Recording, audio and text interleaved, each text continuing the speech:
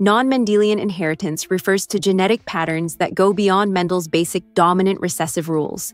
These inheritance patterns are influenced by various factors. Incomplete dominance.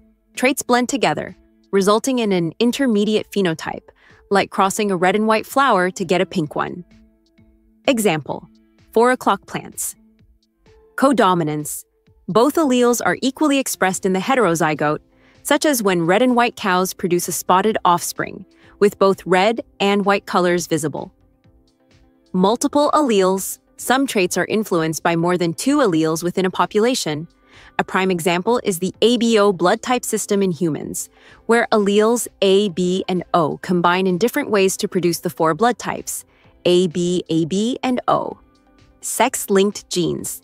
These are genes located on the X or Y chromosomes. For example, colorblindness is X-linked, making it more common in males due to their single X chromosome.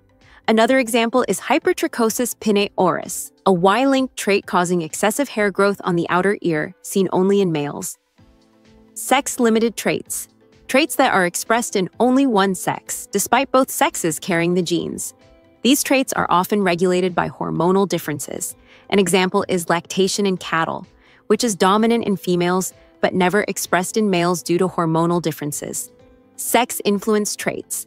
These traits are expressed in both sexes but are more common in one sex due to hormonal influence. Baldness is a key example, where it is dominant in males but recessive in females, making baldness more common in men.